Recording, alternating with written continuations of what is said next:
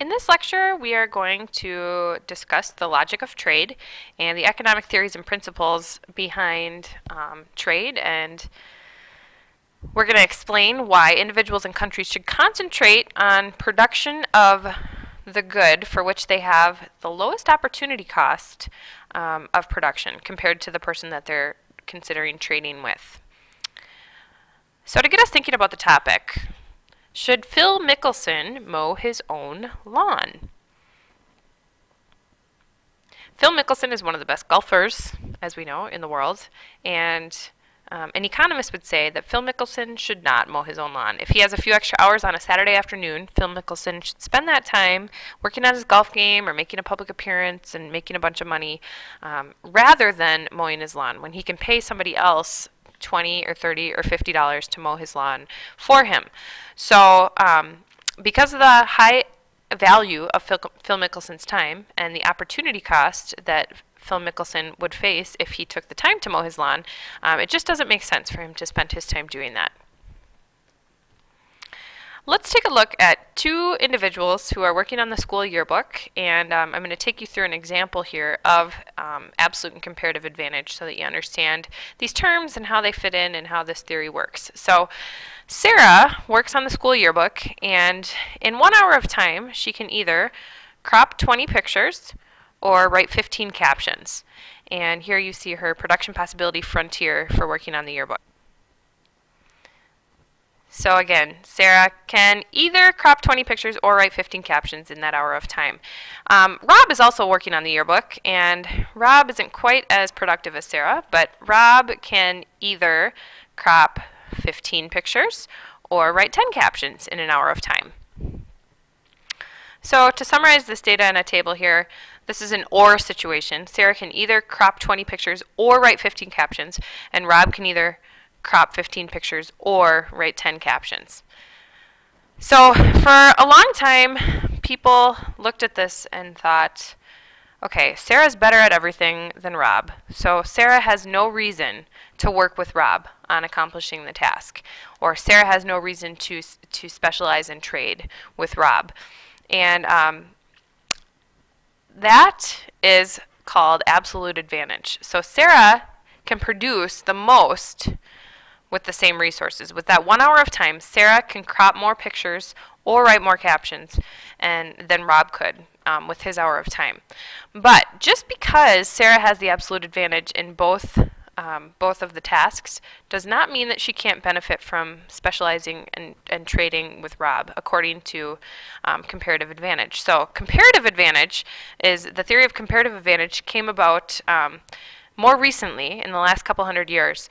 And when this was discovered, it really was a big breakthrough in the arguments for free trade and no barriers to trade. And the theory of comparative advantage helps us figure out that the person who can produce a good with the least opportunity cost should specialize in production of that item. And if you can identify who has the comparative advantage in production of each good, then we can help produce more overall. So again, with our example, we know that Sara has the absolute advantage in both picture cropping and caption writing. But let's go ahead and figure out who has the comparative advantage. So to discover this, we're going to have to calculate Sara's opportunity cost for one picture and Rob's opportunity cost for one picture and see whose is lower. And so therefore see who's better at cropping a picture, who gives up less in order to crop a picture. But the way that the data is presented right now, we can't make a comparison unless we reduce these numbers a little bit, because to say that the opportunity cost for Sara of cropping 20 pictures is 15 captions, and the opportunity cost for Rob of cropping 15 pictures is 10 captions, you know, that doesn't really give us a good point of comparison. That's like comparing apples to oranges, and we want to be able to compare apples to apples. So we're going to reduce.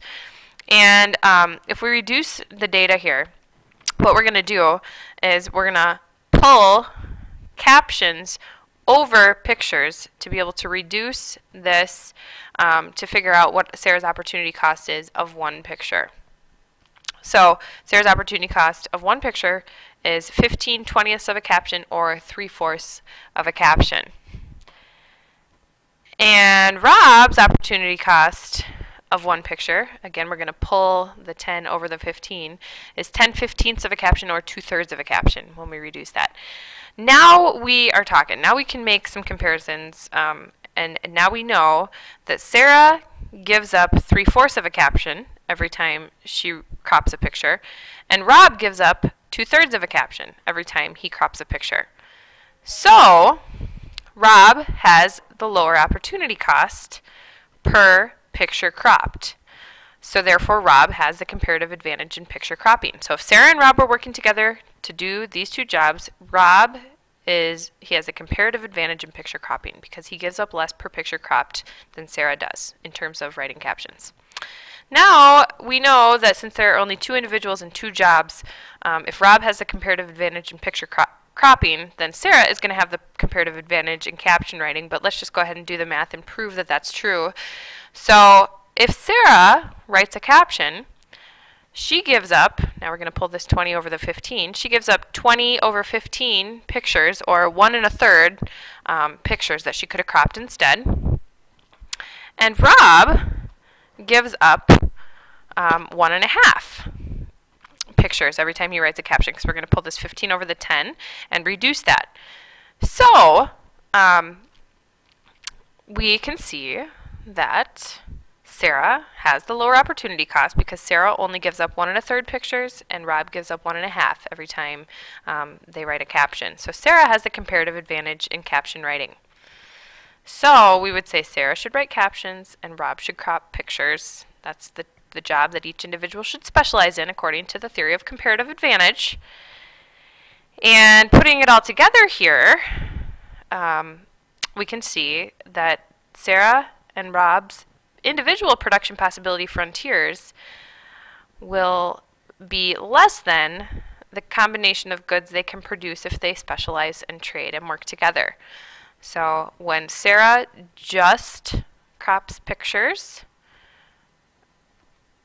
when Sara just writes captions, then she can write 15, and when Rob just crops pictures, he can crop 15, and so that combination lies outside of either of their individual production possibility frontiers, and they'll both be better off if they specialize in trade. So the theory of absolute advantage is an old one, and we really need to focus on individuals' comparative advantages.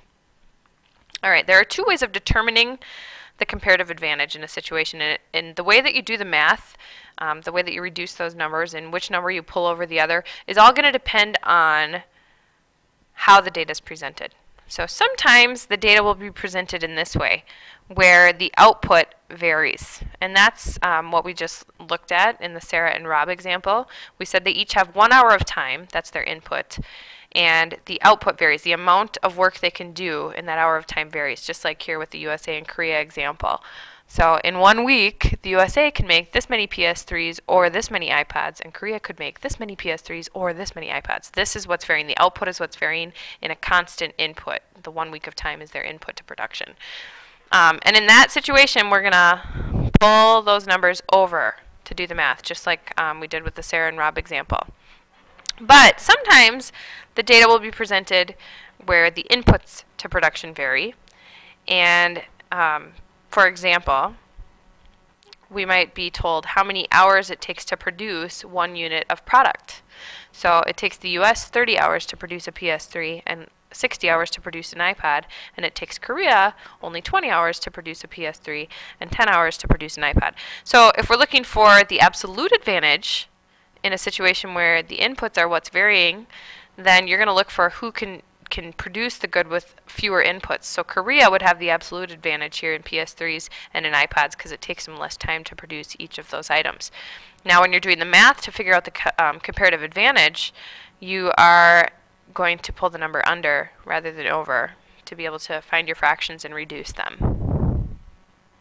And we'll practice some more of that in class. Alright, some of the benefits of trade are the fact that individuals can specialize in what they're best at producing, so we're going to have better quality goods, the production will be more efficient, and there will be an increased number of customers and profit in the market. We're also going to end up with more goods and services for both parties, so consumers will have more choices.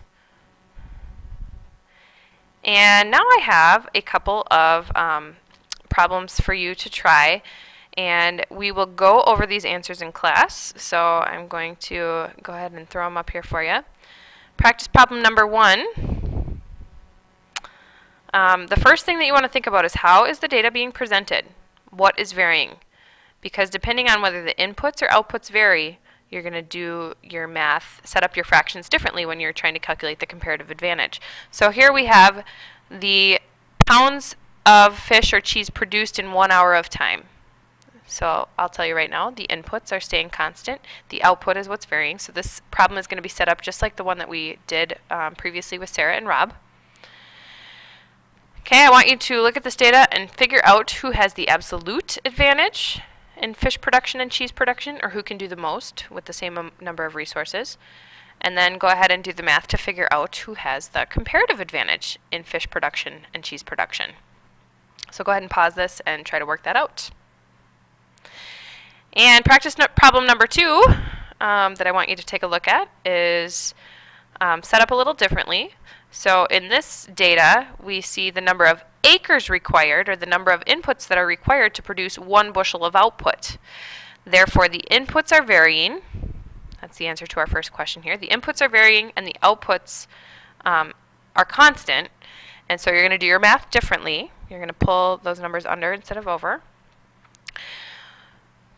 So go ahead and try to figure out who has the absolute advantage in apple production and pear production, and then after doing the math, who has the comparative advantage in apple production and pear production.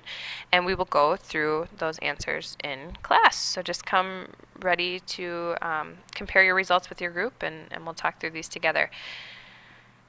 There's also a really good reading in the supplemental materials, the Unit 1 packet that I gave you, that goes through and explains an example of the input method and the output method. So go ahead and read through that carefully too, because this topic is confusing, and the number one thing people screw up is trying to remember how to set up those fractions and do the math depending on the way that the data is being presented. So I'll give you some more hints and tips in class, but do look through those resources that I gave you so that you're prepared to practice. All right, and that is it.